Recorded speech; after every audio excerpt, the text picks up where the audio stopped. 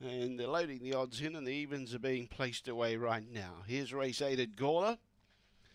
260 now, Rouge. Out in box 7. Usually begins okay. Green light on. No more bets, thank you. We're set to go for the Greyhound Adoption Program over 5:31.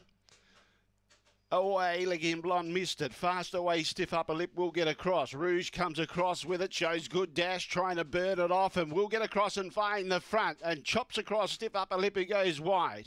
Waikiki Big Girl's nice and handy on the inside, about 4 lengths from this leader.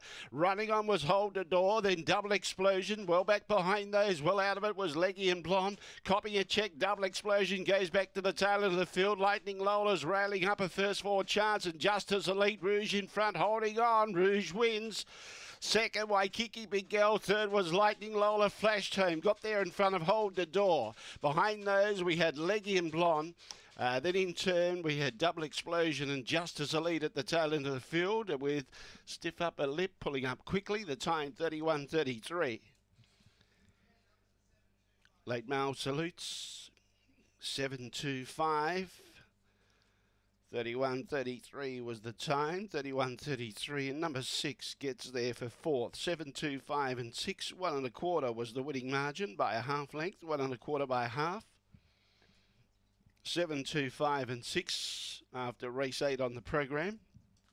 Run home was 15:24 and showed good dash to get across and find the lead, Rouge, and gets home here for favourite punters. 7:25 and